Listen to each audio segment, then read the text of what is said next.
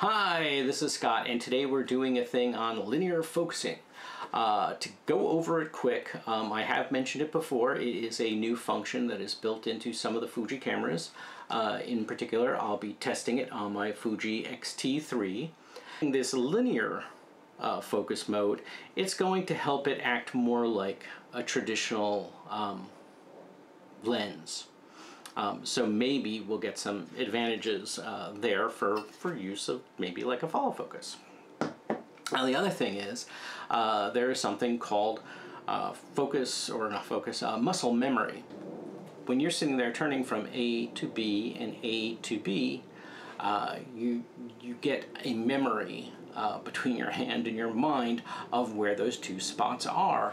And now you can, by using this muscle memory, you can do point A and point B almost instinctively. But that only works if your focusing is working in a linear fashion. So that's what Fuji's tried to do here, is they've tried to make our focus act more linear, like a mechanically connected lens. And what we'll do is go into this video and see how well that works. Okay, here I have my setup. I have my two blocks and my characters sit on top of them. They are going to be my focus targets. Hopefully in the little window you can see my lens down below with two little stickers on it. Get my hand down there around all this rig. So there's my hand down here, and I got two little stickers that kind of show my focus mark. So right now on that first sticker, that first line, that's the S block, and as you can see it's in focus. And what I did is I then got the T block in focus, and I set up a line there. Now, so perfect world, linear focusing, I would be able to just look at my lens and keep on turning to these lines. And that's kind of how focus pulling works. And the, whoops, hit the rig. So the other part of it is muscle memory. And with linear focusing, as we discussed, you kind of remember where your hand was after you've done it a couple times. So here, let me get my... Okay, so now I'm conditioned. I'm just doing this from muscle memory. So it may not be exactly perfect, but even at this f2 aperture that I'm using, you can see I'm pretty much nailing it, and that's just from muscle memory.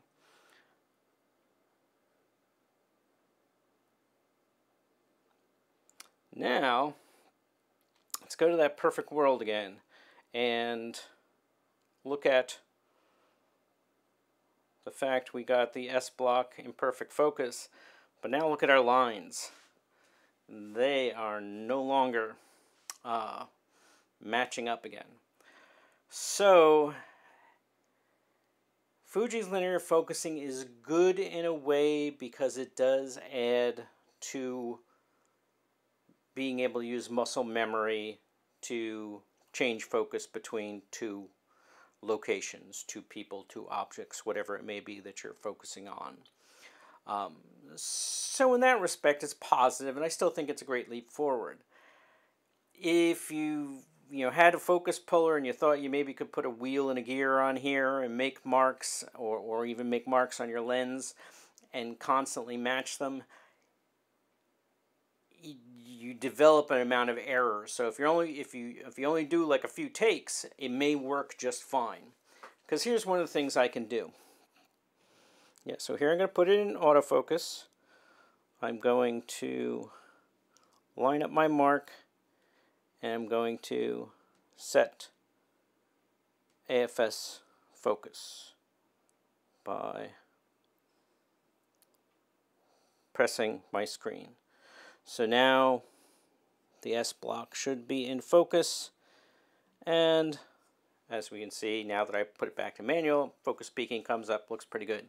So now when I turn my lens back to the T block, it's in focus again.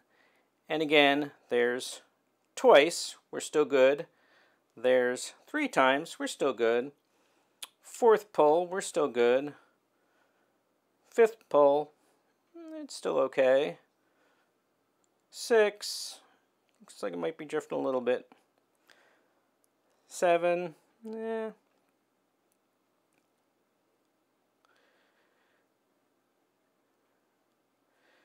And now we're pretty much off, and it's one of those things that I think if you do it faster, it's more apt to drop.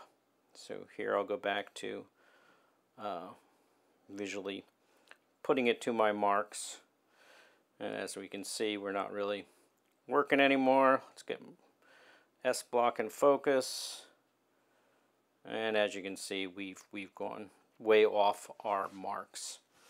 So the takeaway is linear focusing works, and there are some workarounds. So you can make marks, you can make use of it, but you have to be careful because it is going to get off over time, and that's just the way it is. Well, there you have it.